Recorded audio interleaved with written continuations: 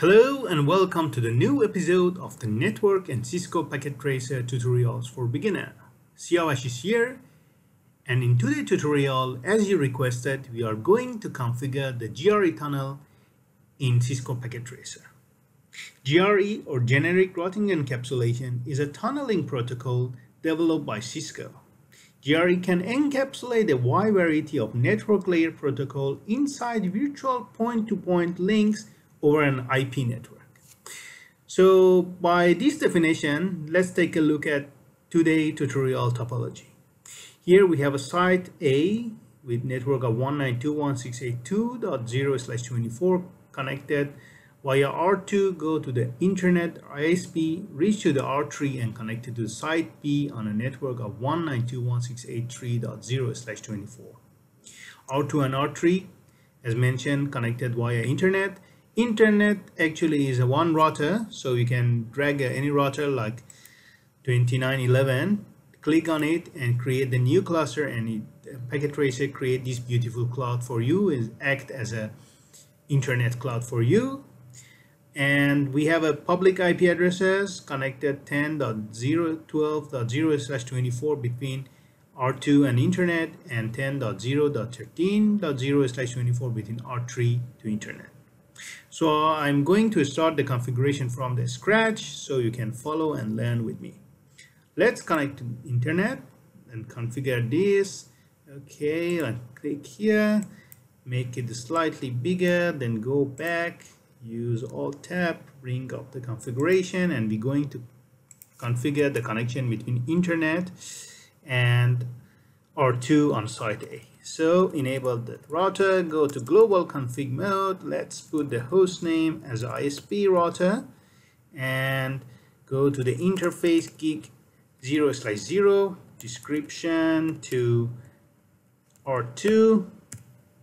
Okay, and we have no shot. We have an IP address of 10.0.12.1 255.255.255.0/24, and we have a gig 0/1 which is connected to R3 and no shot, and set the IP address of 10.0.13.1/24. Here we go. Let's take a closer look on the configuration here. Nothing special. Host name, interface gig 0/0, put the description, set the IP address here, go to the link connected to R3 and set the IP address. Let's verify the configuration, show IP interface brief. Okay, links are configured, but it's not up yet because the other side is not configured. So we've done with the ISP. We go to R2. Let's do configuration, enable the router, go to global configuration mode, set the host name as R2, and let's start with configuration of interface. So interface gig 0/0 is go to the ISP, to ISP. Okay, here we go, no shot. IP address is 10.0.12.2/24 255.255.255.0, and let's define the interface to the LAN also, gig 0/1 description to LAN, and no shot. IP address is 192.168.2.1/24. This IP address acts as a gateway for site A LAN.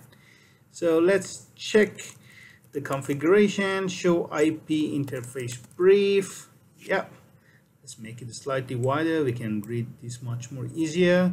Links are up. Let's ping the ISP 10.0.12.1. we can reach to the ISP. Yes, very good. So let's create one loopback interface also, just say when I want to broadcast this, advertise this network in a RIP. Later you can see that network. So interface loopback 0. So loopback is always up. 222/32, which is 255.255, all the 4 parts. So now show IP interface brief. Here we go. Everything looks very good. Here we go. Yeah. Link to ISP up, link to LAN up, loopback is up. So let's configure the PC0 on the site A as well. Go to IP configuration, set the IP 192.168.2.10 in the segment, and finally configure the gateway. So let's check, can we reach to R2 192.168.2.1? Here we go, that's very good. So this PC is ready. Site A configuration is almost done. We go to R3. Let's make it slightly wider, and you can see it here is nice. Okay, enable, go to global config, set the host name R3. Okay, interface gig 0/0, IP address is 10.0.13.2/24. Now you must be master of this configuration because you're following our tutorial. So go to interface gig 0/1 to the LAN, no shot, description to the LAN, and the IP address is 192.168.3.1/24. This IP again acts as a gateway for site B. Do show IP interface brief. Let's see how's the configuration. Everything looks okay. Interface loopback 0. Okay, and IP address is 3.3.3.255.255.255.255. Let's put the /32. Show IP interface brief. We're using do. We are in global configuration mode. Here we go. So let's check the connectivity between R3 and ISP. Here we go. We can ping the ISP. But at the moment, if we take a look at the show IP route, we cannot see any route to the other side. Usually in a real world network, you use the default route or maybe other routing protocol between your router and ISP, and ISP provide the reachability to the public IP address for the other side. However, if we go to R2 and we want to ping 10.0.13.2 or 1, which is the public IP address of R3, we couldn't reach to the other side because we don't have any route at the moment. So at least one minimum static route is necessary here. Go to the global configuration, IP route, put the static default route 0.0.0.0.0 to 10.0.12.1. Here we go, do show IP route. The route is added successfully. Here we go. Yep. Let me take a look.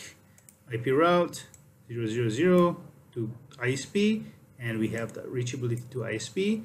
So by configuring the same thing on R3, we should be able to reach to the public IP address of the other route. So IP route 0.0.0.0.0 to 10.0.13.1, which is ISP. Do show IP route, make sure that configuration in place. Here we go. We set the IP route default static route to the ISP, and the default static route is added to the routing table. So now my R3 can reach to the R2 12.2, and here we go. We have full reachability between R3 to R2. Let's make sure that we can reach the R3 here, 10.0.13.2. Very good. So now R2 and R3, which belong to the same company in two different sites, can reach to each other. Next stage is configuring the GRE tunnel. As mentioned, GRE tunnel is kind of point-to-point link, and we need the source and destination IP address for our tunnel. This then, by configuring this GRE, these R2 and R3 can see in the same network, and can later after that we can apply any routing protocol over between these two networks. So let's start with R2. Go to global configuration, create the interface tunnel 0. Just the name tunnel is up. Use the question mark to see what we can set. Minimum 3 things: IP address of the tunnel, which is logical interface, tunnel source, tunnel destination. So let's start with the tunnel IP address. IP address, like normal interface, you can set the IP address 172.16.0.255.255.255.0/24. Here we mentioned we want to go with this 2, 3. So next configuration is tunnel source we can put the gig 0/0, which is going out from this side. Actually gig 0/0 is here, we can reach. And finally tunnel destination, which is IP address, public IP address of the destination router, which is 10.0.13.2. okay, let's take a quick look on the configuration. So we create the interface tunnel, we set the IP address for tunnel, logical. Tunnel source we set as a gig 0/0, which is output, and finally tunnel destination, which is public IP address of the R3. So by looking show IP interface brief, so tunnel is up and running. Let's do the configuration on R3. Conf t interface tunnel 0, tunnel is up, IP address is 172.16.03/24.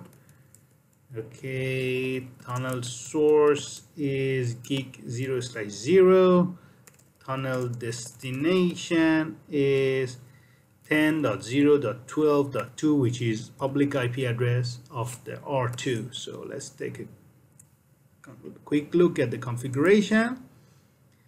Tunnel interface tunnel 0 created, set the IP address 172.16.0, tunnel source gig 0/0, which is connected to the ISP, and tunnel destination, which is public IP address of the R2. So now show IP interface brief, the tunnel is up and running, and we can directly ping the other side of the GRE tunnel, which we set the IP address. As you can see here, we beautifully have the communication successful over the tunnel interface. So our GRE tunnel is up and running. So next step, we are going to deploy the simple routing protocol, let's say RIP, between site A network to site B network. First of all, in R2, let's take a look at the IP route. At the moment, beside the default static route, we don't have any other routing protocol, but we go to the global config for the RIP and other routing protocol. You can refer to our tutorials. Let's say so router RIP version 2, no auto summary, and let's add the network of 192.168.2.0, network of tunnel 172.16.00, and let's add the loopback also, because we create the loopback for this purpose. I want to show you. So let's take a look at the RIP configuration on R2.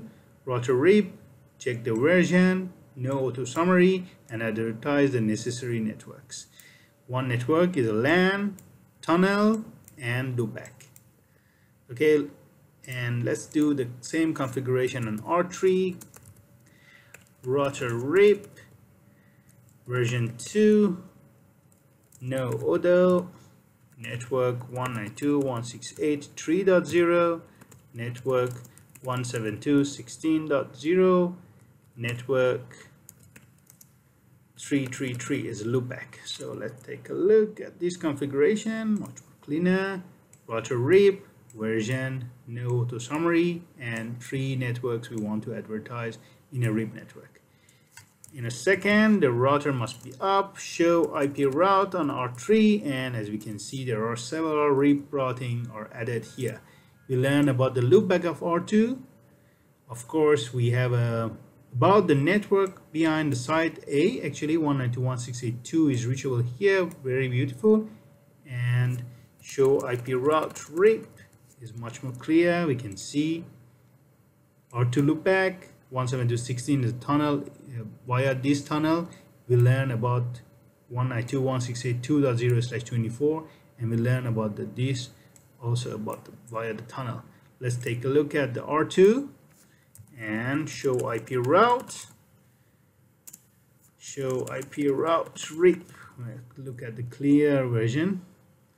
Okay, we learn about loopback of R3 via tunnel interface. We learn about 192.168.3.0/24 via the tunnel. So technically, we have a reachability to the network of site B, and from the router we can ping 192.168.3.1. okay, we can reach, and we expected to have an end-to-end communication between PC0 and PC1, which previously we cannot. So 192.168.3.10. Did I configure the PC1? Not sure. Let's go back and check. Desktop. Okay, no configuration. 192.168.3.10. 192.168.3.1, which is R3 as a gateway. And here we go. Let's ping the gateway 192.168.3.1. We can go out, and if I go here, I expected this come up immediately. Yes, from PC0 we can ping the PC1 and vice versa to 2.10, and we can reach. Let's take a look at the trace route. Trace set 192.168.2.10, and as you can see here, beautifully by trace set we can reach to the 192.168.3.1, take the GRE tunnel IP address, we don't involve the ISP at all, and finally reach to the destination. This is the beauty of the GRE.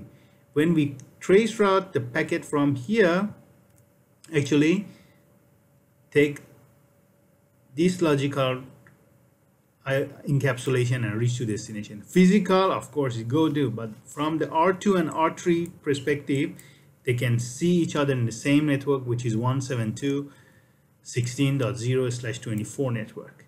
So we can do the same trace route from the here, trace set 192.168.3.10.